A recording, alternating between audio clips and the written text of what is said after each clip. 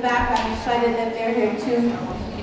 Today is all about talking to you guys about safety when you're on the internet. And I feel like sometimes the device that's in your hands has so many things that it can do that can potentially harm you, and you might not know what those are.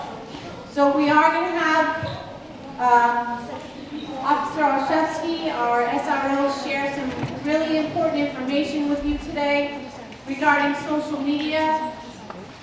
He's also going to be talking about some other really important things that I've been hearing a lot about, parents have been hearing a lot about, Mr. Lucia, and the teachers, and that is vaping. So we're going to be having some honest conversation about that too, so hopefully we can help you make good decisions. All right, so let's give a nice round of applause for Officer.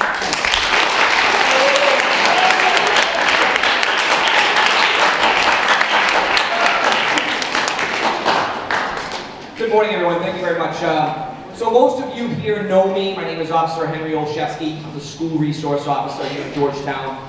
I've been in Georgetown for the last 4 years as a police officer. This is my second year as a School Resource Officer. A little bit of background for those of you that don't know me. I've been in law enforcement for 10 years as a police officer, and prior to that, I worked for 20 years as a paramedic on the ambulance. So I've spent literally my whole adult life in public safety. So one of the things we're going to talk about today is proper use of social media. And I know you guys all know what social media is, and some of you know a little bit more about it than I do. So, by a show of hands, who here has a cell phone? Oh boy. Okay, hands down. So, I presume with all those cell phones, everyone has all the different apps that go along with it. So we're going to discuss some things to do with social media, but first I want to touch on something that Ms. Mongeau talked about, and that's vaping. We've heard a lot about vaping this year, and even some of the people in the 7th and 8th grade have been talking about it. So, what I hold in my hand is a giant pamphlet of all the laws, rules, and regulations of the state of Massachusetts for vaping. And the most important one is you need to be 18 years of age to purchase any of the materials that go along with this, the paraphernalia. The FDA, which is the Food and Drug Administration, they regulate this stuff. And they have determined that it is a nicotine product, which means it is addictive, just like cigarettes. So as you guys know, cigarettes are not allowed in school. Smoking is not allowed in school. You need to be 18 years old to purchase cigarettes. And I'm sure a lot of you know people that do smoke, they're addicted to smoking. And it causes lung cancer and a host of other illnesses. So, we are on the lookout for all the material. We know what it looks like, we know what it smells like, we know where it is, how you guys are using it. I don't know where you're getting it, but I'm looking into that as well. So just be forewarned. It's something that is on our radar. We know it's out there. We know some of you are carrying it around in your backpacks, pockets. So you can't have this stuff at school. And if we catch you, we'll be having a very serious conversation about it, okay? So let's move on to the social media aspect. We're going to start off with a video, because I want to get some common misconceptions out of the way.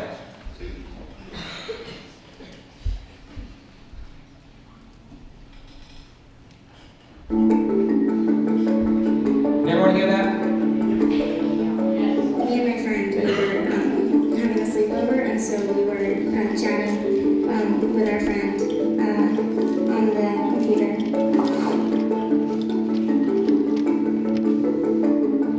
We're talking about personal stuff and you know, things, because we didn't think that anyone else would see, because you know it's on our email. We have a password, right, so no one can see. And we said some inappropriate things, and then her dad, he was on her email, and he came upon the chat that we were on, and he emailed the chat that we had to my mom.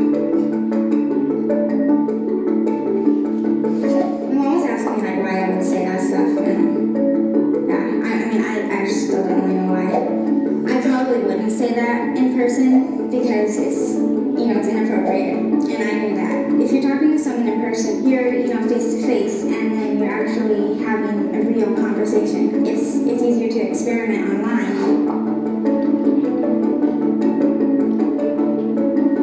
It seems like it is your diary in a way, because you think you have the password and it's secret, but it's not secret, and people can get in and look at your stuff. Maybe no one will see it publicly, but I think that people can see it. I don't think it actually goes away forever. Stuff online is not private. Anyone can find out, even if it's the person who I was chatting right next to, or if it's the person who I was chatting wherever they are, they can show someone else. They can print it out. Like, you do have to be careful.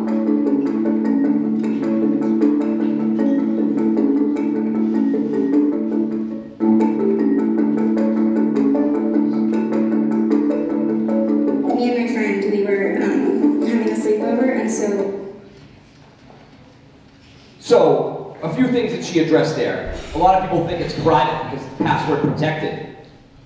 Guess what? It's not. We can get into any device. We have a agency down in southern Massachusetts that will help us get into cell phones, computers, anything that we need to. We can also subpoena the court to allow us to follow any of your active accounts. So, just because it's got a password doesn't mean that it's private or protected. Screenshots. I'm sure you guys know all about those. Snapchat, that's a big one. Everyone loves Snapchat because it goes away. I'm sure a lot of you have been involved in situations where somebody screenshotted something, and you're like, oh, well, it tells you if it's screenshotted, so you'll know. Not if my friend screenshots it. And then they send it to all their friends. And now whatever that was that you thought was private between you and that other person is no longer private. So you got to be really careful. And there's a lot of laws that go along with that we're going to discuss in a little while. So there's a big takeaway here, starting off this presentation, is what I always hear from everybody goes, I was only joking. It's a perfect excuse, right? It's not an excuse. Well, I didn't mean it. I was just kidding. I didn't know. So today I'm here to tell you that it's not an excuse. Joking doesn't count. If you send it, then you meant it. And that's how we're going to treat it. So from this day forward, you don't have that excuse anymore, that you didn't know, because now you do. So you're going to hear me repeat this throughout the day today. That kidding around, joking, that doesn't work. So let's talk about harassment. There's something in the law called a harassment prevention order. And harassment is when somebody's contacting you and you don't want them to. And you tell them, hey, stop emailing me, stop calling me, stop texting me. And they don't. They won't. So your parents can petition the court, and I can help you do this, and the court will make them stop legally. So what the definition of harassment is it's 3 or more unwanted contacts by anyone. And it doesn't have to be 3 emails. It can be a voicemail, an email, and a text message, or any combination of any of those things. But if you send 3 or more unwanted contacts to anyone, then you're in violation of the law. So that's very important to know, because you might think, oh, I'm just fooling around, I'm goofing off. I'm going to keep sending these. 3, that's it. That's all you get. And then it's something that we can go through the court systems and address. So just think about that when you're out there sending all this information around. Officer Henry, can I just ask a question to the audience? How many of you know a way that if someone's asking you or online, is there a way that you can stop that person from contacting you? Raise your hand if you know. Okay, what's it called, everyone? Okay, awesome. All right, so you know you can block people. That's an effective way of doing things. You also need to talk to your parents or a trusted adult and let them know what's going on. Because too often I find in these situations, and I do have these cases where kids are getting involved with snap rooms, chat rooms, and they're talking to people and they don't like the way that things are going, but they don't tell anyone. So you can tell anyone here at the school, obviously anyone at home, you can come see me, I'm here every day. Let us know, we'll help you. So I'm going to read you the definition of harassment, just so that we know what it means. So it's willful and malicious intent to do harm. And what that means is it was done on purpose. So if you're bothering somebody purposely, telling lies, telling stories about something, the way they look, or what they did at school, or who they're dating, that can all be considered harassment. So, anybody have any questions about harassment? Yes, sir. Doesn't it, like, when you get close, straight calls to random people or companies, isn't that like harassment? Well, it can be considered harassment. If you're talking about like the telemarketers, people trying to sell you things on the phone, yeah, it's more annoying than anything. But they're not trying to cause harm to you. And that's part of the definition. That's kind of why I read the definition, because if they were putting something online saying that you were stealing, you know, or something, that could be harmful to you. So, where they're just calling trying to sell you something, it's more annoying than it is harassment. Anyone else? Yes, sir, in the back. So, can harassment be unintentional, or does it have to be intentional? It can be, it can start out unintentional. You might just be fooling around. But once the person lets you know, hey, knock it off, I don't like this, stop, leave me alone, then if it continues, then that's where it changes from unintentional to intentionally harassing someone. Anyone else before we move on to the next subject? Okay, the next thing we're going to talk about is bullying. And obviously this is a big deal. There's been a lot of stuff on the news for a few years now. I'm going to read you the definition of bullying so that you understand what it is when we start talking about it. It is the repeated use by one or more student. It's written or verbal, and it can be also electronic now, causing a physical act or a gesture or any combination thereof directed at a victim or victims that causes physical or emotional harm or damages the victim's property. So you don't have to put your hands on somebody to be bullying. It can be emotional. So when you start saying mean things, talking mean about them in groups, anything like that, that's all considered bullying. And the school takes that very seriously, and they investigate these things all the time because they bring me in when they do. So with bullying, the most important thing is to let somebody know. If you feel you're in a situation where somebody's bullying you, then you need to talk to somebody about it. And the reason we bring it up today is because I'm going to go right into cyberbullying. Because when I went to school, once you left school, the bullying, if it was happening, would stop. Today it doesn't. The bullies can reach out to you electronically, 24/7, 365. So even when you go home, when you're on the bus, you got that phone in your hand, it can continue. So you got to let somebody know. If it's going on, go talk to one of the guidance counselors, talk to the principal, the vice principal, you can talk to me, any of the teachers. But we're here to help. We've dealt with it a lot. If you know a friend that you think might be being bullied, you know, try to talk to them or bring them to talk to one of us. It's very important. It's a very serious thing. So cyberbullying, through the use of technology or any electronic communication which shall include but not limited to writings, images, sounds, data, or intelligence that's transmitted in whole or in part over the internet. So cell phones, computers, Snapchat, Musical.ly, Instagram, Twitter. Have I missed any? Facebook. Yeah, that's kind of for old people now, isn't it? Kind of what I thought. Yes, sir. Yellow?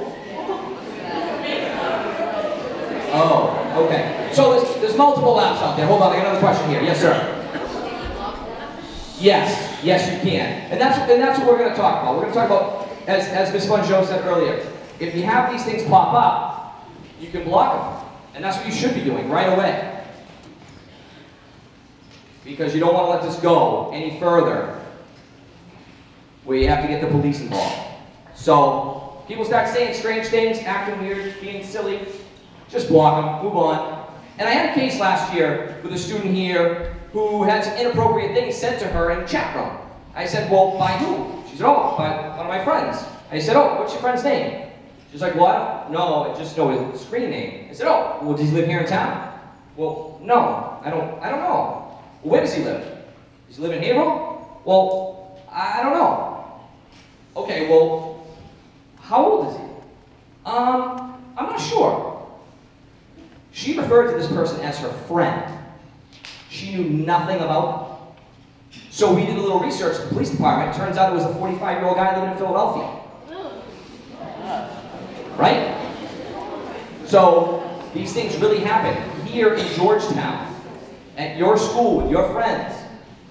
So thankfully she was smart enough to bring it to the teacher, who brought it to the guidance counselor, who called me in, and then the police department did a little investigation, and we figured out what was going on. So you gotta be careful. There's people out there. So any questions about cyberbullying? Yes, the back. Is it like regular bullying that you have to do it more than once, or is it not like that? It's just like regular bullying. It's just through electronic communication. So instead of every day when I see you in the lunchroom, and I come up and bully you in the lunchroom every day, same thing. All those mean things that I would say, or the way I would make you feel in the lunchroom, I just do it over the computer or over the phone. I just keep texting you or sending emails, make you feel that same way. Can I just say one other thing, Officer Henry, if you don't mind? A lot of times, people come into my office and when I begin the investigation and questioning, they tell me that it's been happening for months. And I would just encourage you all that if there's something that's happening, you want to bring it to the attention of your parents or somebody that you trust right away, okay? Because I don't want you going through situations where months go by or 6 months and you're facing something that we could have helped you with at that time, okay? That's absolutely correct, and that's why I mentioned it as well. There's no need for you to go through it for that long. We're here to help you. That's our job. So if you need help, reach out to us. We'll take care of it. That's what we do. So don't let it go on for any longer than it absolutely has to. Question over there. Yes, yes sir. Isn't there also a reporting button, so like if someone's bullying you, someone can report them? Yeah, I think a lot of these websites now and apps all have the reporting buttons. That you can let people know. You can report to the company that actually owns the app or the website, which is nice. All right, so we're going to talk about some other things that commonly come up. And one of the big things is civil rights. And I know it's a word, two words that you've probably heard a lot, but maybe don't know a lot about. So we're going to talk a little bit about what they are, what they mean. So you can be guilty of harassing someone because of a civil rights violation. So what does that mean? So what your civil rights are, it says, everyone shall be free from any discrimination on account of their race, color, religion, creed, national origin, sex, ancestry, physical or mental disabilities. And we're going to go deeper into that. So to sum that up, you can't make fun of somebody because they're different than you. That's a really good way to think of it. So if somebody's different than you, you can't make fun of them for that. Just because they're taller than you, or shorter than you, or have longer hair, or blue eyes. So let's talk a little bit about what race is. I'm Polish. There's some people that are Italian, French, German. That's what your race is. So that's covered under civil rights.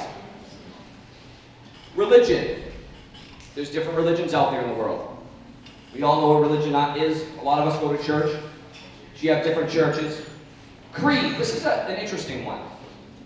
And I'll read the definition. It's any system or doctrine or formula of religious belief.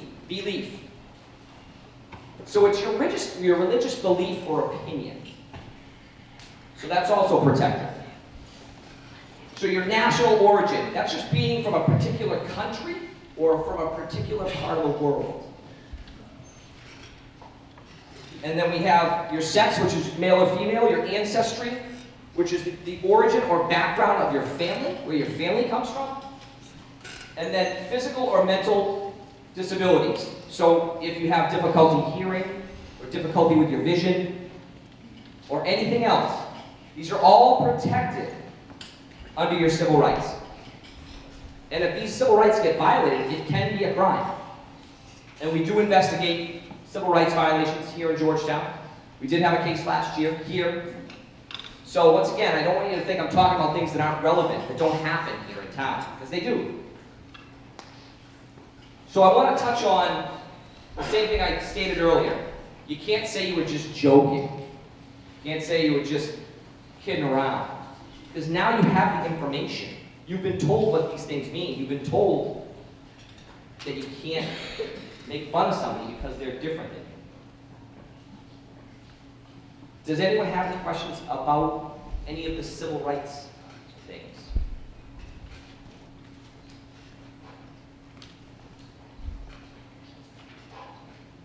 Okay.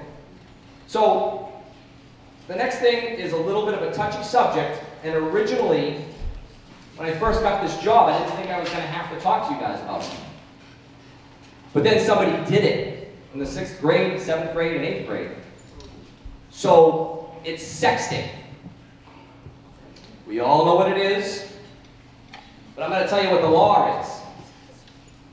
And this is a lot more serious than you guys probably think, because I see a lot of people smiling out there. So, if you're taking nude pictures of yourself or somebody else, and you have that on your phone, that's a crime. That is possession of child pornography. It's a felony in the state of Massachusetts. It's a minimum of 2.5-year prison sentence. Minimum. Just because it's your body or somebody else's, you're under the age of 18, it's considered pornography. So if you want to double the crime, you send it to somebody. Now that's called dissemination of child pornography, which means you're distributing it. You're sending it out. That's another felony. So be very careful what you do with these phones, because you can get in big trouble, and this will follow you for the rest of your life. So don't be out there taking pictures of things you shouldn't be taking pictures of. Period.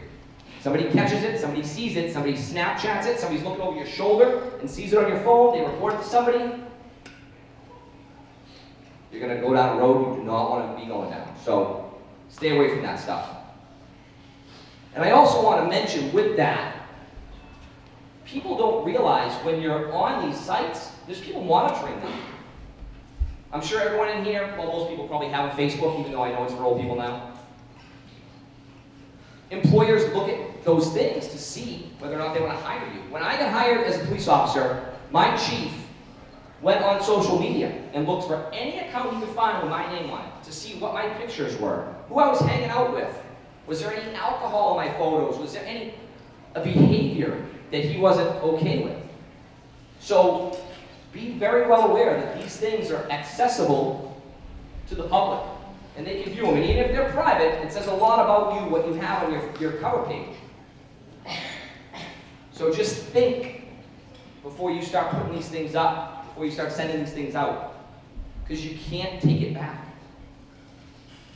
So we had some celebrities last year that took some inappropriate pictures on their own personal stuff in their own personal houses. Where did it go? The cloud.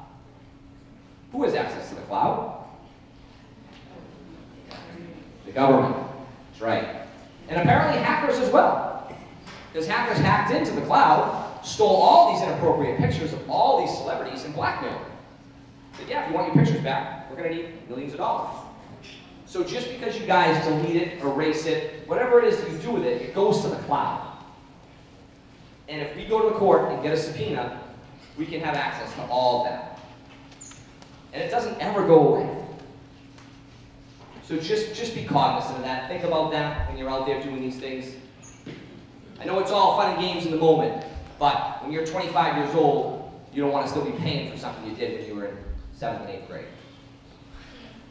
Any questions on that?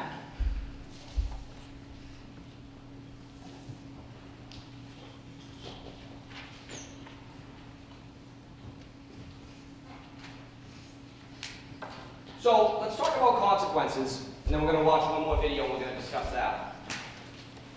So you have consequences that happen in life. You do something wrong, there's a consequence. You do something right, there's a consequence. So consequences starting here, maybe as minor as you get caught doing something with Snapchat or Facebook and you get kicked off the team. Maybe you were a sports fanatic, you might have been a star athlete. That's a minor consequence. You kicked off the team, you can't play, maybe for this year, maybe you can go back on the team next year. It might get worse. You might get suspended, maybe in-school suspension for a day or two. Or even worse than that, maybe you get out-of-school suspension. Well, at the end of the day, what's the worst that can happen to you? You can get expelled, you just get thrown out of school. And then what are you going to do? It's hard to get a good job without a high school diploma, without a good education. So there are consequences to our actions. And I talked to some of you last year about a specific case, which I'm going to go over with you now. Michelle Carter. She was a 16-year-old girl. She had a boyfriend. They were fighting. She texted him to kill himself. So he said he was going to go take his car, go in the garage, shut the garage door, start the car, let the garage fill up with carbon monoxide from the car. And she said, good, you should do it. Go ahead, go do it. Well, halfway through, he had second thoughts. He got out of that truck, choking, drooling, and he climbed out of the garage, out into fresh air, and he texted her. He said, I couldn't do it. And she sent him a text back that said, you go get back in that truck right now. And he did. And he died. And so when I talked to you guys last year about this case, it was still in litigation. But the ruling has come down, and she has been convicted. She's now 18, and she's been sentenced to 2.5 years in prison for involuntary manslaughter from a text message.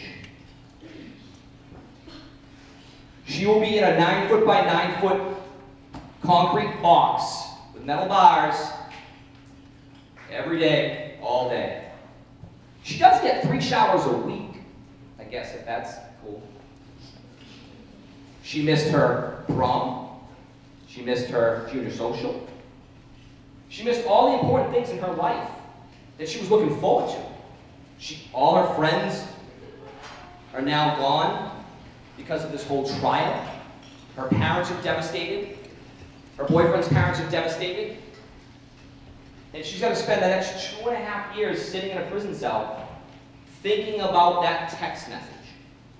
So when you get ready to hit the send button, please think about what is on the other end and what the consequences are, because it can happen. It has happened. There's case law on it now. Now we know what to do. You do that, that's what happens. So, bless you. We're going to watch one more quick video, and then we're going to do a quick discussion on that. How are we doing on time? Okay.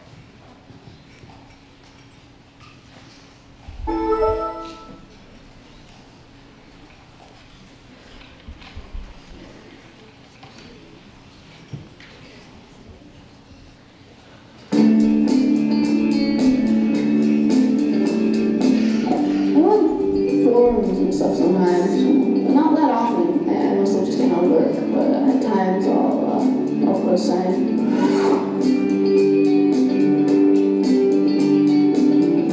I wouldn't say I take on a character, but I wouldn't say I'm totally myself. There's like a music website that I post on. I haven't told anyone I'm 14.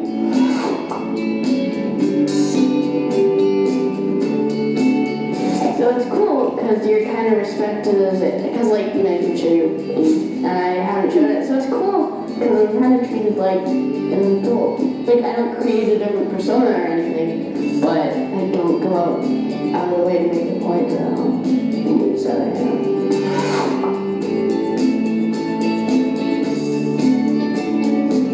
People are treating you differently if they think you're 25 and they think you're 14. I don't want to make people think I'm an adult, but I didn't want people to judge what I'm saying because of my age.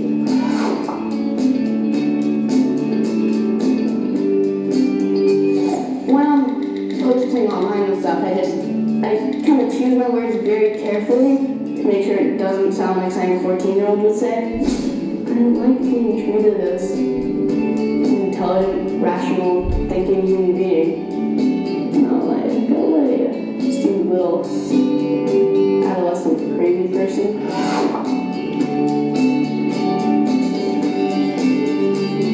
Random people that didn't know each other were kind of having like an intense discussion about comic books and science fiction. I kind of joined in their conversation, and it was really pretty awesome. They're kind of reluctant to talk at first. I kind of matched their knowledge, so I think they were kind of impressed. In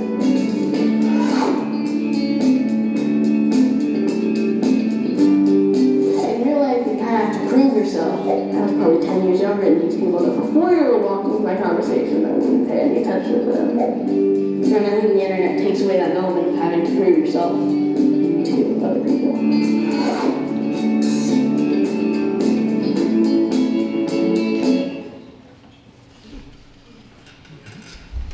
So there's a couple of important messages in that video.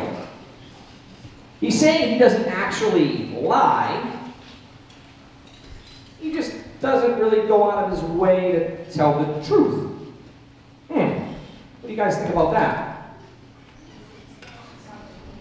We have a little word for it in the police department. It's called lying by omission. What that means is you're not telling a lie, but you're not telling the truth. You're omitting part of the story. So even though he's not lying and saying he's 25, he's not actually being honest and saying, hey guys, just so you know, I'm 14. And that's the part of the internet that's scary. These chat rooms, you may be talking with people and just assume that they're your age, or assume that they're a boy or a girl, just by the way they speak. Because if I was in a chat room and I was talking about cheerleading, you'd probably think I was a girl, and I may or may not be a cheerleader. But I'm not lying, because I didn't say I was a girl. I didn't say that I was a cheerleader. I was just simply talking about that stuff. So that's what it is. It's called lying by omission. When you leave out pertinent or specific facts to the story. So those are one of the things that chat rooms, people get in trouble. And you kind of think you're doing one thing with one person, and it turns out that's not the case at all. So we're just about ready to wrap it up. I'd like to save a few minutes at the end for any questions, thoughts, concerns, or anything that you guys might have or want to talk about. Is there anybody out there that has anything they'd like to talk about? Yes, sir.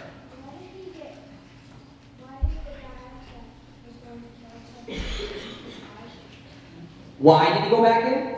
Because his girlfriend sent him a text message telling him to go back in. She said, you go back in right now. And he listened. Good question. Yes, sir. But you're telling everyone in the chat room that you're 14 and then they give me your identity. No, because there's a lot of 14-year-old people in the world. There's really no way to single you out. And I understand what you're saying. You may want to protect your age at certain times in certain conversations. But I think what he was saying is that he kind of intentionally tries to talk like an older person and act like an older person so that people perceive him as being older. And I get it, you guys. I get it. I know I was your age once. I know at this age you just want to be older. Well, let me let you in on a little secret. When you're my age, you just want to be younger. So it's a constant battle. Take your time, go slow, do it the right way. But you don't need to lie about it and deceive people into thinking that you're a different age than you are. Anyone else, any questions? Yes, sir, in the back. So I think that this is away from the chat rooms, from people that don't know, and it's more when people know who each other is. And we talked about this a lot last week in advisory. the legal role or I guess requirements for bystanders. So you're not the person that's being bullied, you're not the person that's doing the bullying, but you're in a situation where whatever form of social media, you know that it's happening. What should you do? What's your legal obligation? Okay, I don't know if anyone heard that, but I'm going to kind of just briefly go over it. So, if there's a situation going on and somebody's being bullied, and there's a person that knows what's going on, a bystander, if you will, how do you address that? How do you handle that as a bystander? Well, we talked a little bit about that last week in Say Something, or 2 weeks ago. Instead of being a bystander, you can be an upstander, which means you support the person, you go and tell somebody, you tell a trusted adult, a parent, a teacher, guidance counselor. You gotta let somebody know, you gotta do the right thing. Legally, there is no obligation. So, we encourage all of you to be upstanders, and if you see something, you say something. And that goes into every facet of your life. I just wanted to say real quick about that. In the see something, say something after that, some things came forward to Ms. Francis and myself where people stepped up to help other kids that were in crisis. And I know when I come around to advisory and I talk to you and you say, well, I'm not going to tell. We as adults can only be at a certain place. You guys really know, you're the pulse of the school, right?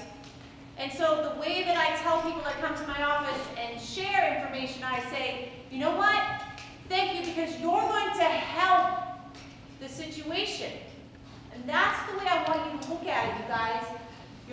Yes, you're telling, but you're actually helping us as a school to deal with issues, to turn them around. And if we don't say something, it stays the same, yes? So I need you to think, it's helping us as a community when we say something. And I want to follow up on that, because I know everyone's worried about ratting people out. I don't want to be a rat, I want to snitch. There's a difference, let me describe it to you. Ratting somebody out or snitching on them is you do that because you want that other person to get in trouble. You want them to get hurt. You want them to have some harm come to them. You want to rat out Mary that she kissed Johnny so that her boyfriend will break up with her, because her boyfriend's not Johnny. So, that's ratting and snitching. Sorry to all the Marys and Johnnies in the room. So, when you say something, guys, when you say something that helps somebody, because somebody's having a hard time, that's the difference. If you say something that helps someone, then it's not ratting, it's not snitching. Because somebody might be having a hard time and they might not have the strength to tell someone because they're so hurting or they're so sad or they think they're gonna get in so much trouble. So if you can just help that person out, find a trusted adult, say something, it's very important. And they'll probably thank you for it. And I'll end with a story that just happened here in town. So we had a 16-year-old girl go missing in a town next door. And I used to work over there as a police officer. So a couple of the guys called me and said, hey, we got a 16-year-old girl, she ran away.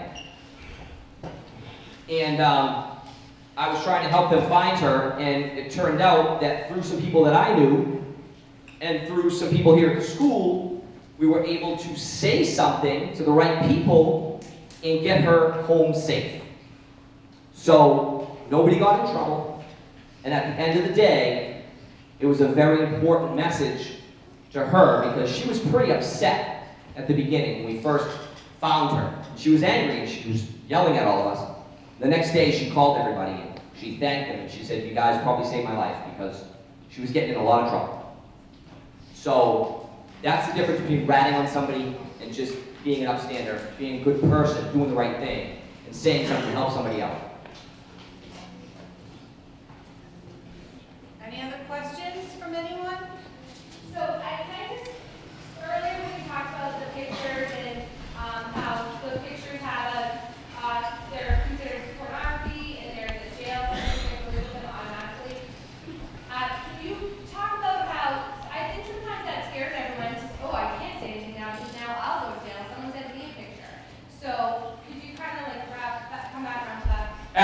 great point. So, what do? You wake up in the morning, you get ready for school, pick up your phone, oh my God, there's a picture on there. Hold on, everyone. I'm not talking about me, I'm talking about you. Okay, thanks, sorry. So what you need to do is report it right away. If you leave it on your phone, don't tell anybody, that's how you become guilty. If you grab your phone and run to your parents and say, hey, I don't know where this came from, I don't know what's going on, but this just popped up on my phone, and I don't want anything to do with it. I'm all good, I'm out.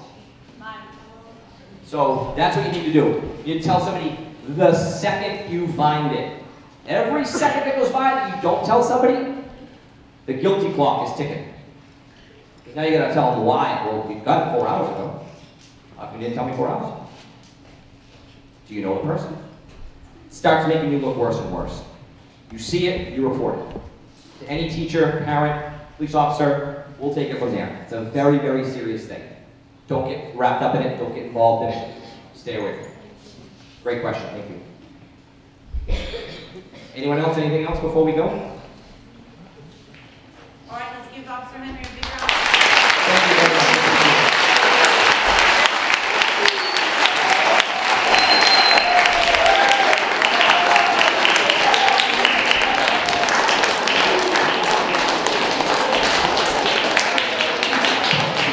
Okay, so I would like to ask that the 7th graders go out the 2 side doors and the 8th graders are going to exit through the back. Thank you so much.